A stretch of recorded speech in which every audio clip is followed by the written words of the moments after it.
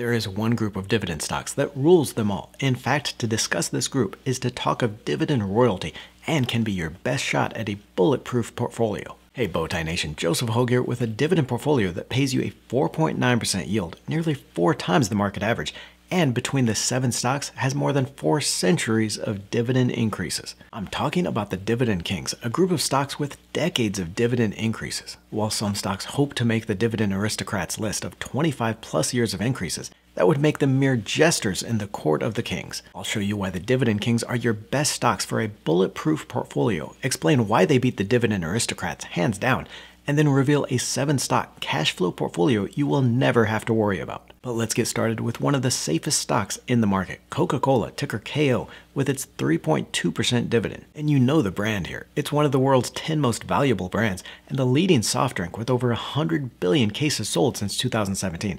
But the company is also leading in juices, where it expects 3 to 5% growth, water for 5 to 6% growth, and its strategic areas like coffee and energy drinks. Coca-Cola has increased its dividend for 61 straight years, boosting the payout by 4.3% annually since 2020, along with a $1.7 billion share buyback program last year. Now, like most of these stocks, the industry isn't booming with growth anymore, but management believes it can turn that 4 to 6% annual revenue growth into 7 to 9% earnings growth through profitability gains and leverage. That's been good enough to help the stock add another 5.3% annual return on top of the dividend over the last 5 years, for a total return just under 9% that's likely going to continue. Warren Buffett's Berkshire Hathaway holds nearly 10% of the Coca-Cola company, a $24 billion bet on the stock. And we're just getting started, but I want to introduce you to these dividend royalty companies, explain the pros and cons of this type of strategy, and how the Dividend Kings are different from the Dividend Aristocrats. Now, the Dividend Kings are any company that has not only paid a dividend, but has increased it for more than 50 consecutive years. It's at once an extremely tough requirement, but also one that lets in more dividend stocks than other lists. Of course, the upside to this is the confidence that you're going to continue to see those dividends grow. It is not easy making the Dividend Kings list, and a company is going to fight to stay on it, even if it means borrowing to pay the dividend during times of weakness. That means when the market gives you lemons and stocks fall, dividends may be your only way of making lemonade. You can see here the total market returns by decade with the percentage of return from dividends in blue, and sometimes dividends was about all the return you could count on. With the stock crash in 2000 and stock prices that didn't get back to their highs throughout the entire decade, dividends were the only positive return. The downside to that royal status and dividend growth is these companies tend to focus on that dividend payment at the expense of stock price.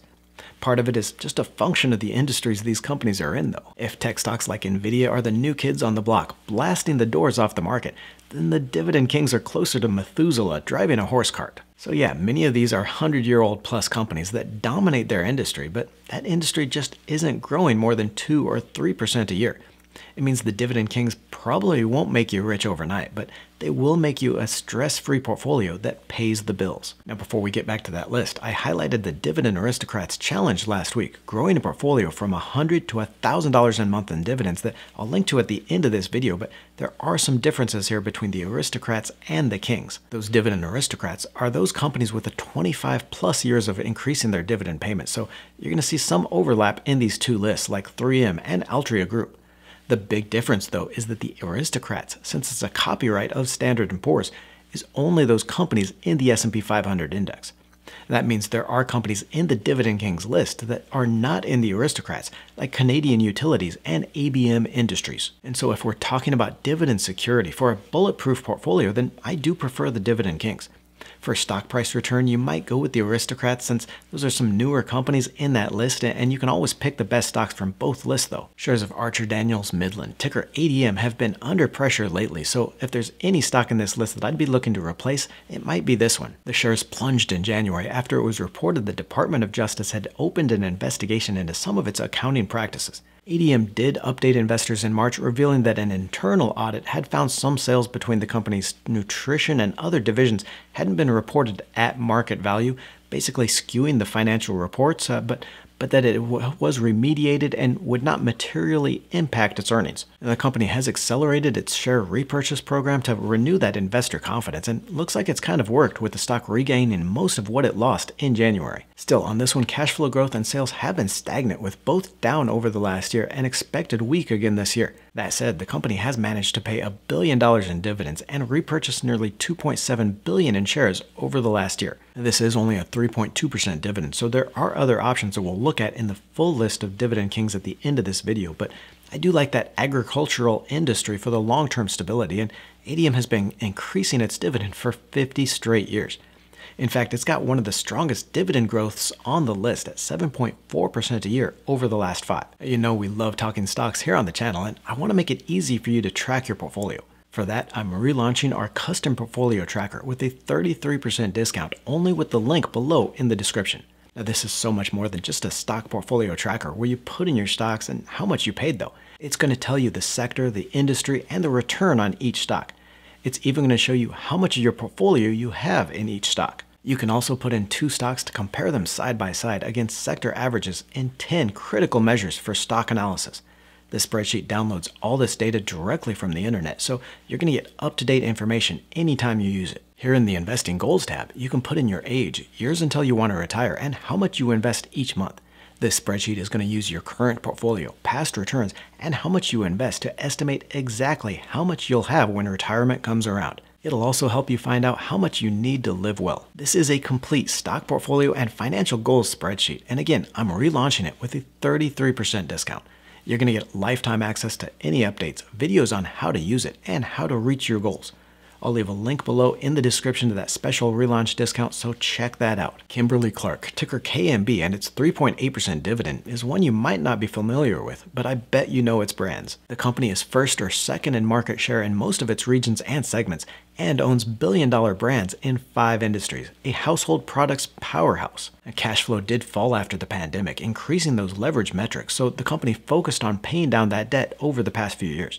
That has slowed down the dividend growth to just 3.5% increase a year, but could reaccelerate over the next few years, and the company has been increasing its payout for 51 consecutive years. Next here, Northwest Natural Holdings, ticker NWN, made our recent Dividend Aristocrats list with its 5.5% yield, even though it was the lowest dividend in that group. Northwest has over 165 years as a regulated utility, serving more than 2 million customers in Oregon and Washington through natural gas, renewables, and water.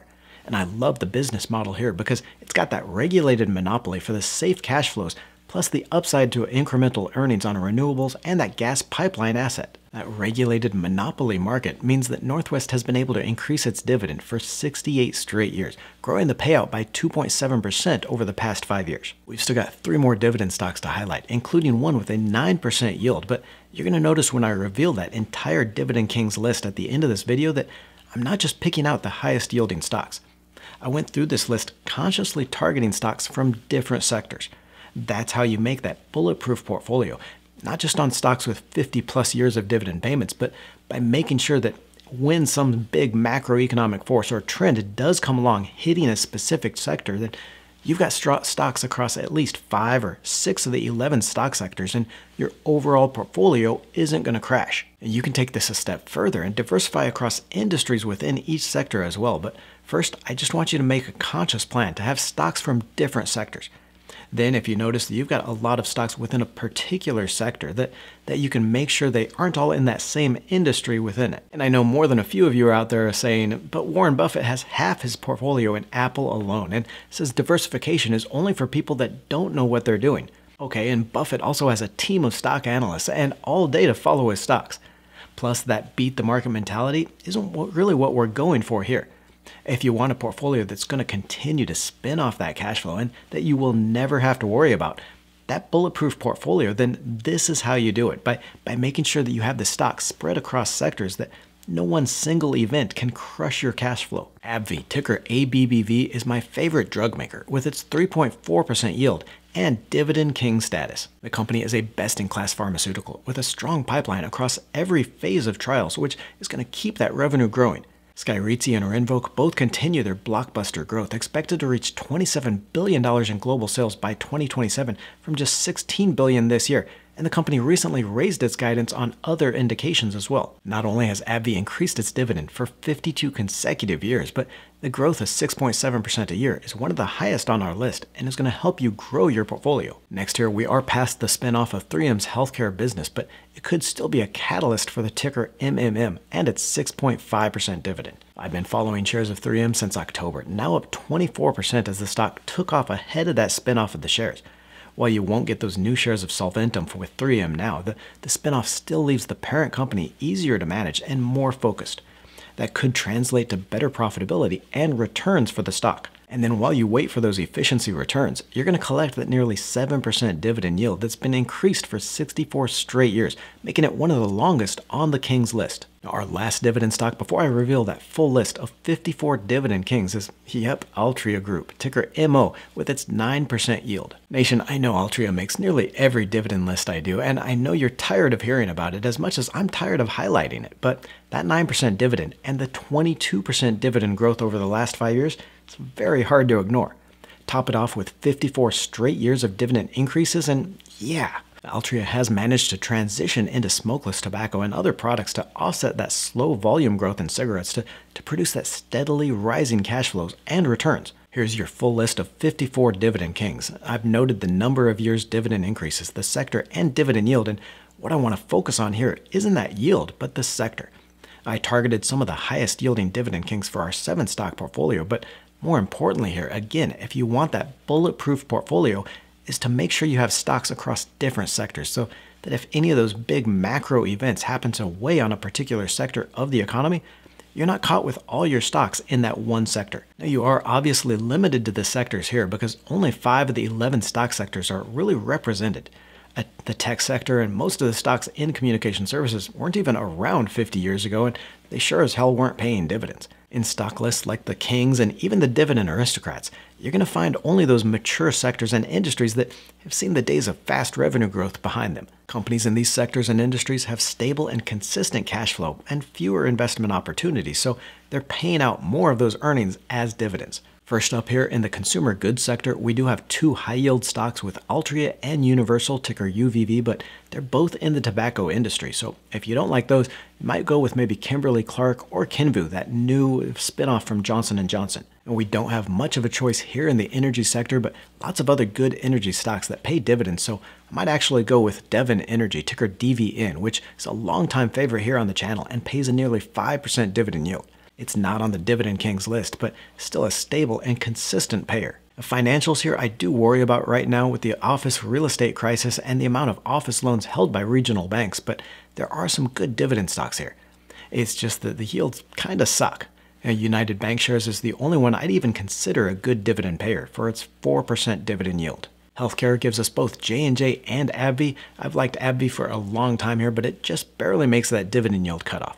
I'd consider Johnson & Johnson as well after its spinoff here, hoping that it can be a catalyst to better run company and maybe stronger growth. Industrial sector is where you see the most representation on the Dividend Kings list. Of course, it's all those old school companies that were the growth companies 100 years ago that are now the market equivalent of oatmeal for breakfast. Good for you, but not that exciting.